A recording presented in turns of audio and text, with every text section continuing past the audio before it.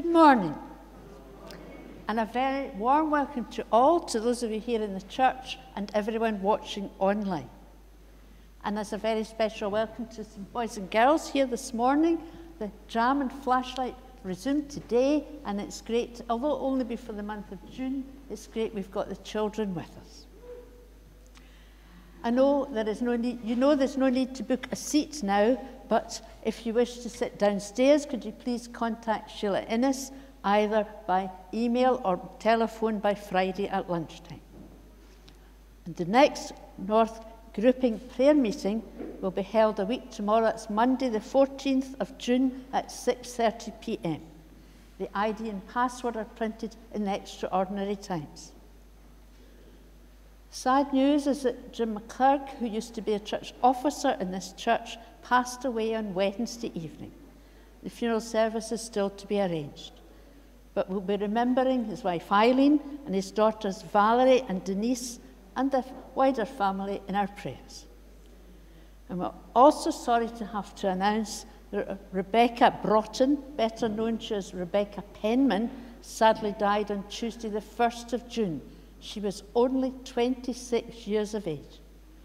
I'm sure you wish to remember her husband Barry and her two little sons in your prayers. The funeral service will be on Wednesday the 9th of June in Dunlop Church. And late on Friday afternoon, I had a letter from Ayr Presbytery, and the following is a short statement from it, and I will explain more 2 weeks today when I conduct worship on that Sunday. I'm sorry, this is not good news. The General Assembly suspended all presbytery plans from the 1st of June 2021. Ayr Presbytery have to have a new plan in place by June 2022. The General Assembly have agreed that in future there will be 600 minister posts and 60 vacancies nationally. Ayr Presbytery is going to meet on the 10th of August to discuss this new plan and to allocate ministry in a reduced number of charges, that's a reduced number of churches. Ayr Presbytery has been allocated 19 ministers, and at present there are 32. There are 19 posts with 19 ministers in post with 13 vacancies. There will therefore have to be many readjustments made. All of this means that no vacant church will be allowed to call a minister until the presbytery plan is in place in June 2022. This affects not only Wallacetown and all the churches in Ayr Presbytery, but every church throughout the Church of Scotland. I realise this is not news you were wanting to hear, and it's difficult to take it all in. I will obviously continue as your interim moderator and locum, and as I said 2 weeks today, on the 20th of June, I will explain more when I conduct worship. Obviously, I don't know what's going to happen, but I do believe that Newton Wallacetown Church in some form will exist in the future. I'm sure you're all stunned to hear that, and I'm sorry it's all got, but it had to be said today. The service was prepared before I knew that news, but I will reflect the news in the service 2 weeks today. Our call to worship this morning, Jesus said, Jesus said, where 2 or 3 come together in my name, there I am with them. And we now hear the hymn, As the Deer Pants for the Water.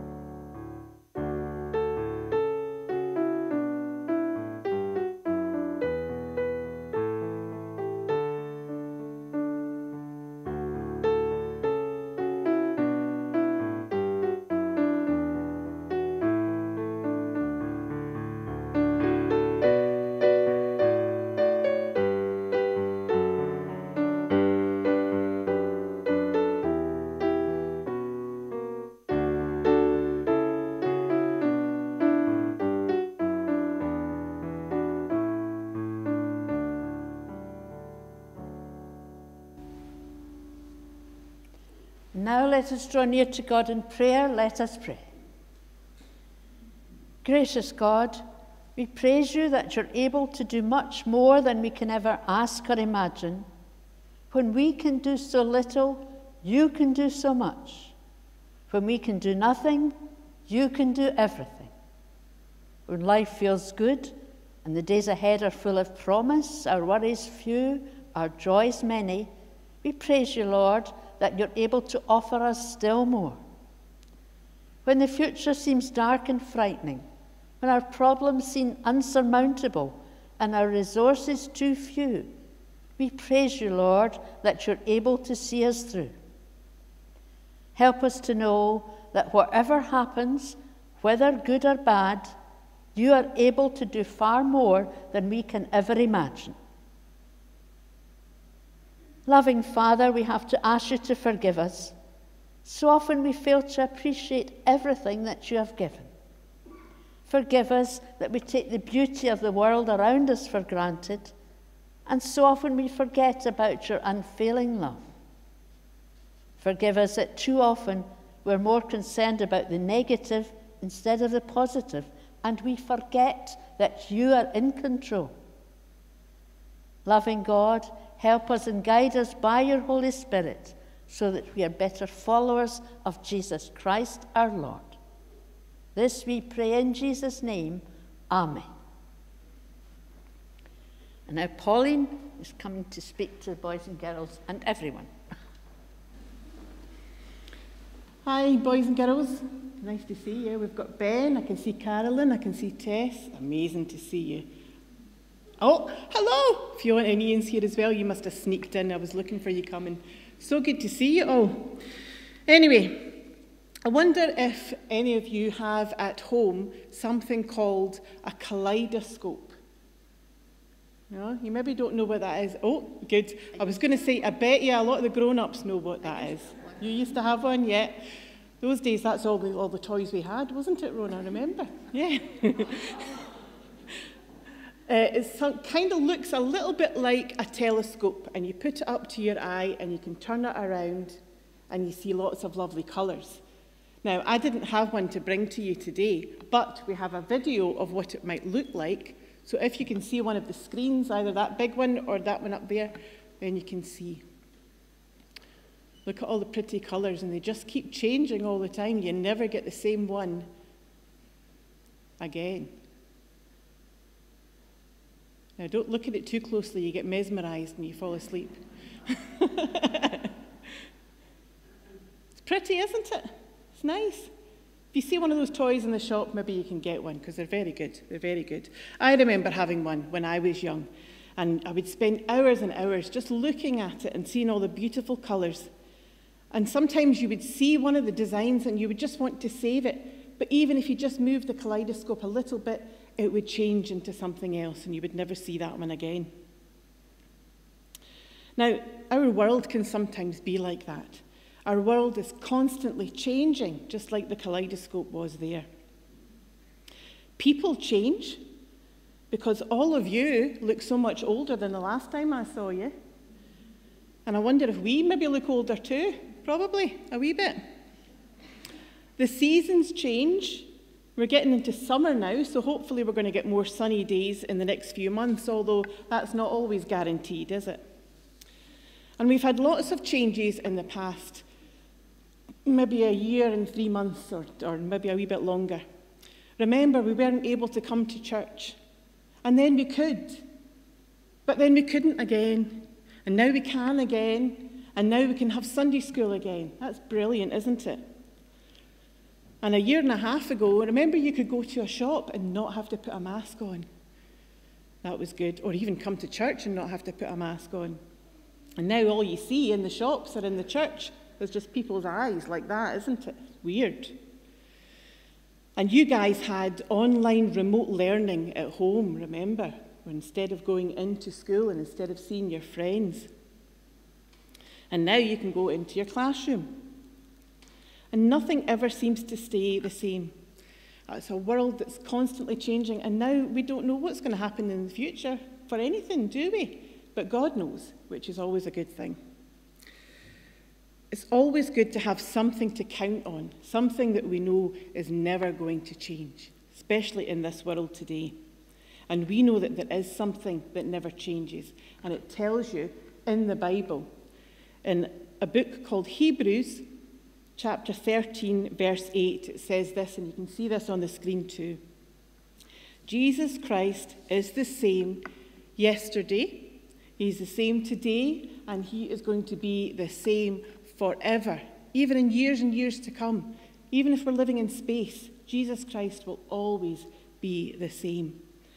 So when everything around us is changing and we don't know what to believe or what to think, we can always know that Jesus will remain the same, and his love for us remains the same, and his truth for us remains the same.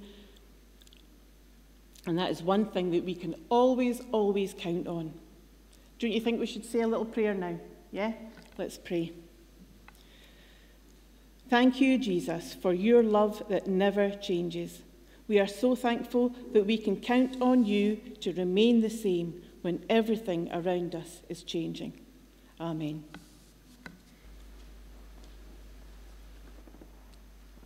And now the boys and girls are going to leave and go through to Sunday school.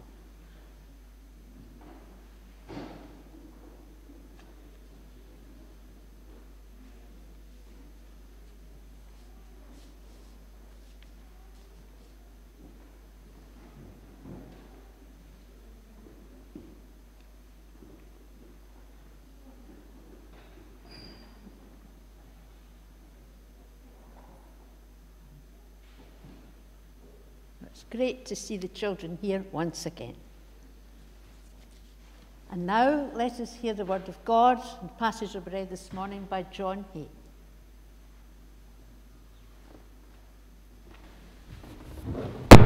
Sorry.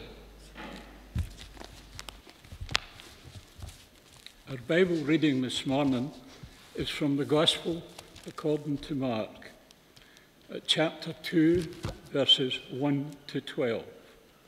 In this modern translation, the chapter is headed, Jesus Heals a Paralytic. A few days later, when Jesus again entered Capernaum, the people heard that he had come home. So many gathered that there was no room left, not even outside the door, and he preached the word to them. Some men came, bringing to him a paralytic, carried by 4 of them. Since they could not get him to Jesus because of the crowd, they made an opening in the roof above Jesus, and after digging through it, lowered the mat the paralytic man was lying on.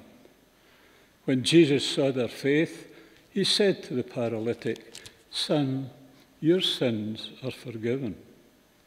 Now some teachers of the law were sitting there, thinking to themselves, "Why does this fellow talk like that? He's blaspheming. Who can forgive sins but God alone?" Immediately Jesus knew in his spirit that this was what they were thinking in their hearts. And he said to them, "Why are you thinking these things? Which is easier to say to the paralytic, 'Your sins are forgiven,' or to say, 'Get up, take your mat and walk'? But that you may know that the Son of Man has authority on earth to forgive sins." He said to the paralytic, "I tell you, get up, take your mat and go home." He got up, took his mat, and walked out in full view of them all. This amazed everyone, and they praised God, saying, "We have never seen anything like this." Amen, and may God add his blessing to this reading from his holy word. Thank you. Thank you, John. And now we're going to hear the praise band as they sing the hymn, "There is Power in the Name of Jesus."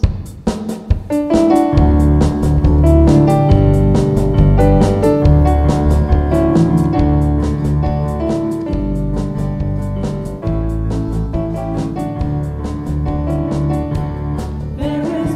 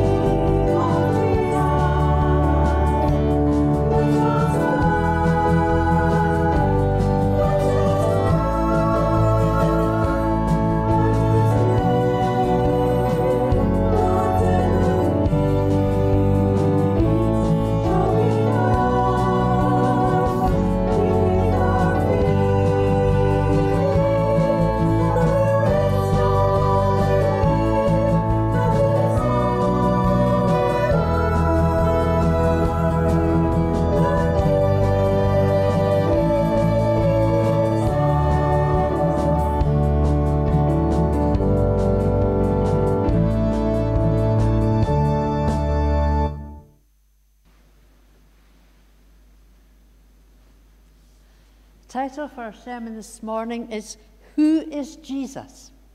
Let us pray. May the words of my mouth and the meditation of all our hearts be acceptable in your sight, O Lord, our strength and our Redeemer. Amen. Who is Jesus? I wonder how you would answer that question. In the passage that we heard this morning, the healing of the paralytic or the paralyzed man, Jesus was answering that question. Here too we see the opposition from the beginning of the religious leaders of the day. Who was he, they were thinking to themselves? It was through the healing of the paralyzed man that Jesus tried to show them. This in itself was unique because after the other healings in Mark's Gospel, Jesus warned the person not to say anything about it, as it was not yet time for him to reveal that he was the Messiah. So this morning, let us think about the details of this miracle, the last of the three in the beginning of Mark's Gospel. In the first one, Jesus drives out an evil spirit, and in the second, he touches and heals a man with leprosy. So this is also a story about a healing. And in the first verse, we're told that Jesus again entered Capernaum, and it was from Capernaum that Jesus began his ministry. The people flocked to hear him. He was preaching in a house, it was probably Peter's house, and it was so crowded that the people had to stand outside. 4 men arrived carrying a paralyzed man on a mat. They saw how crowded the house was, so they climbed up onto the roof. A commentator says that the roof of a Palestinian house was flat. I quote, "It was used regularly as a place of rest and quiet, so usually there was an outside stair attached to it. The roof consisted of flat beams laid across from wall to wall, perhaps about 3 feet across. The space between the beams was filled with brushwood packed tightly with clay. It would therefore be very easy for the men to dig out the clay and the branches between the beams and then let their friend down to Jesus." As we heard at verse 5, Jesus said to the paralyzed man, "Son, your sins are forgiven." Jesus knew what was in this man's heart, and so he assures him of God's forgiveness. We do not know what the sins are, but Jesus knew that the man needed spiritual healing before or as well as physical healing. This is one of the stories that we know very well. Many of us remember it from our own Sunday school days. And usually we think about the great faith of the 4 men, but who did these men think that Jesus was? They knew that Jesus had the power to heal their friend. They knew that he healed people, and so their belief was so strong that nothing was going to stop them bringing their friend to Jesus. And for many people today, this is who Jesus is. He's able to heal. He is the one who has the power to heal them of whatever illness they have. There are people who believe that Jesus can heal cancer, put their broken marriage back together, and heal a young person who's been taking drugs. Jesus can do all these things, but immediately we have the question, what about the people who are not healed? There are no easy answers to that question, and it would take a whole sermon to try to or attempt to answer it.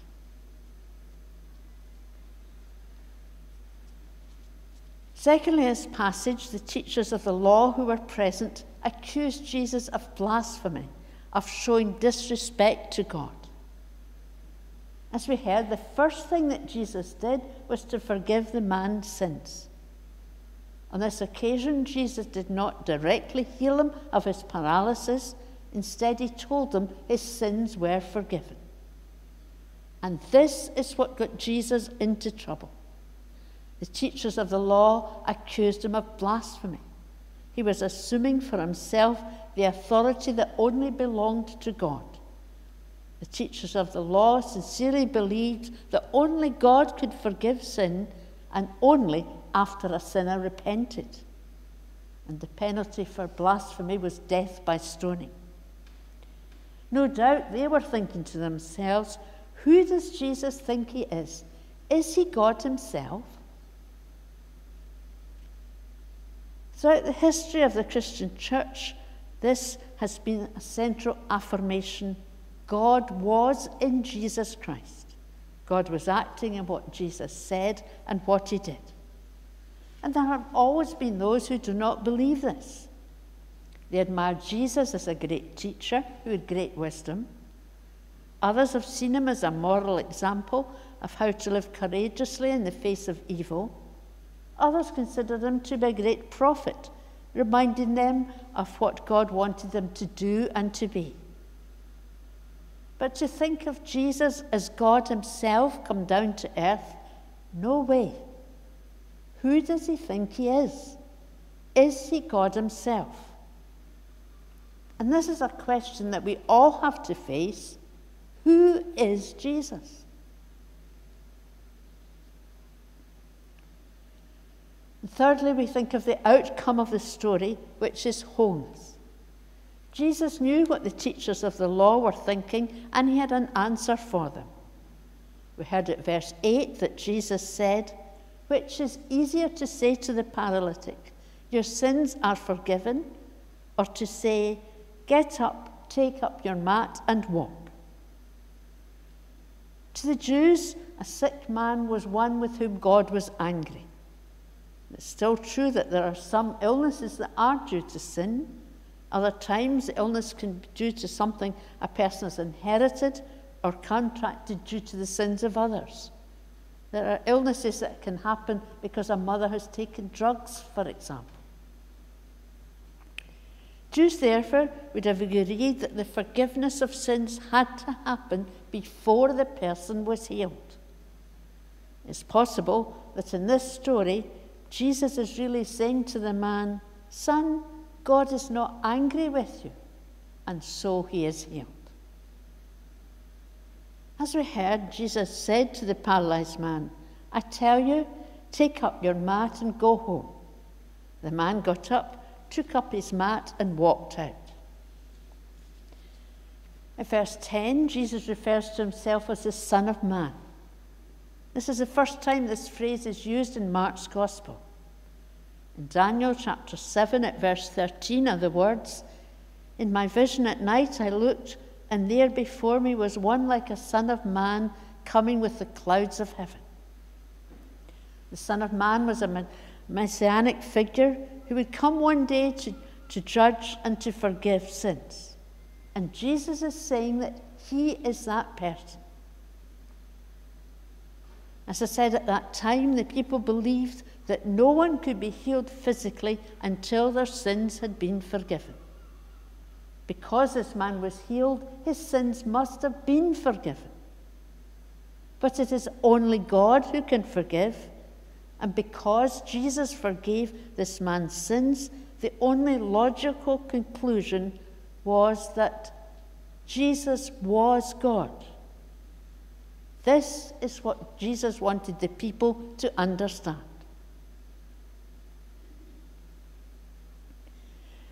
At verse 12, we read or heard that the people were amazed and praised God, saying they'd never seen anything like this before. But still the religious leaders did not understand. They would not believe that Jesus was God. Jesus had clearly shown them, but it did not change their thinking. In this incident, Jesus signed his own death warrant, and he knew it. In the whole of Jesus' life, we can see how God feels about us. And this is the very opposite of the way the people thought at that time. They believed that God was very strict in the way that he judged. They thought of God in the terms of continual demand, but God was longing to love and to forgive. In one of his essays, Lewis Hind writes about the day he discovered who his father really was. He always respected and admired his father, but he had also been a little afraid of him. One Sunday he went to church with his father. It was a hot, sultry day, and he grew sleepier and sleepier. He couldn't keep his eyes open, and his head nodded.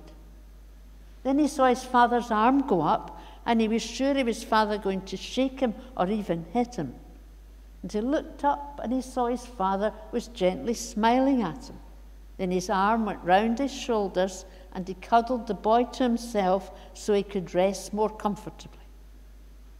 That day, Lewis discovered that his father was not the person he had thought him to be. He realized that his father loved him. And this is what Jesus did. He showed by his actions just how much God is willing to forgive and how much he loves each and every one of us. Who do we think that Jesus is? Do we think that Jesus is God? This is what Scripture teaches. When we see Jesus, we see God. Jesus forgives sin because God forgives sin. Jesus loves because God loves. All that we need to know is revealed in Jesus. All that we need to know about God is seen in Jesus. When we urge others to put their trust in Jesus, we're bringing them into the saving arms of God. Jesus may or may not heal our physical illnesses, but Jesus can heal our spiritual sickness. Our sins are forgiven, our lives are made whole, and we are part of the kingdom of God forever. If we're honest with ourselves and imagine that we're standing in that crowded room in Capernaum, would we be like the teachers of the law, not wanting to acknowledge our need of Jesus, not wanting to believe that Jesus can forgive sin? Or would we be like the paralyzed man in the crowd and be amazed and thankful for all that we have seen? How do you see Jesus? It's only when we welcome Jesus as God that we really see the salvation that is offered to us. Jesus wants us to open our hearts and commit our lives to him. Amen.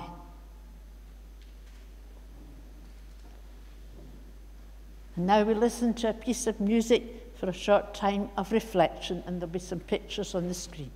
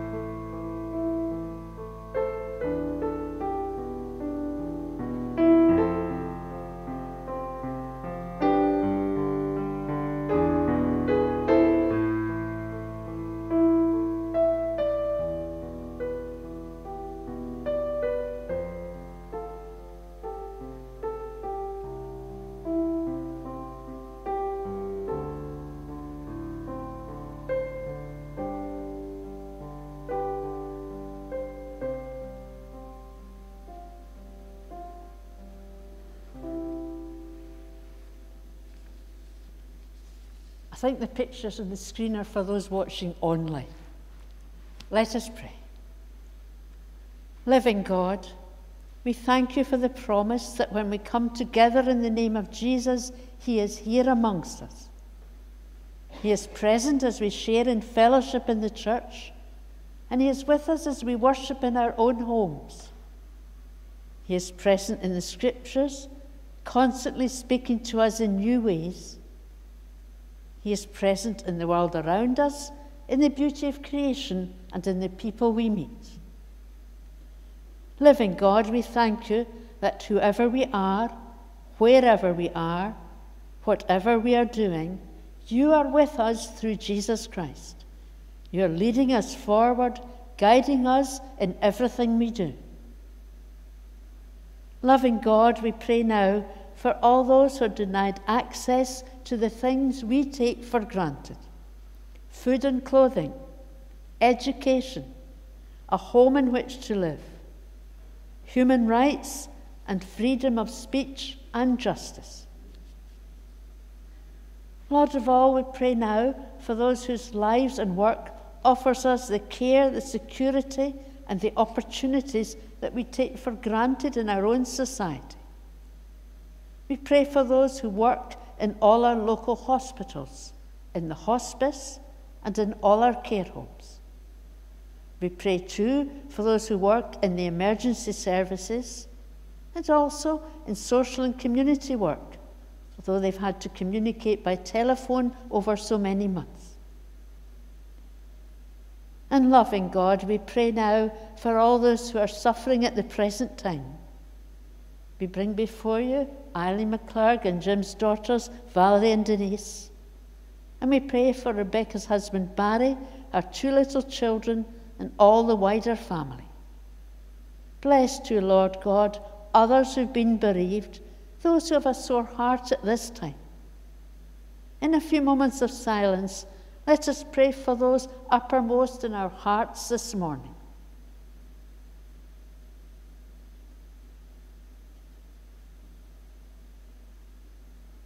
Bless each one, Lord God, and may we all bear one another's burdens with courage and love. This we pray through Jesus Christ our Lord. Amen.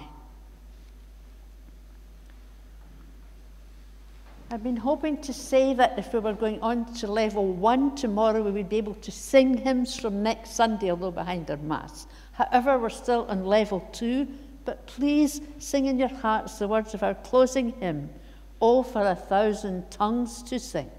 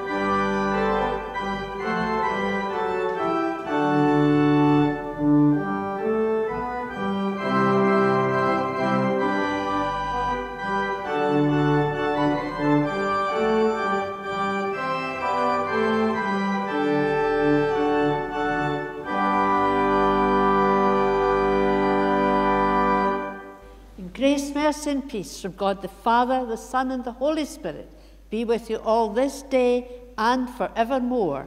Amen.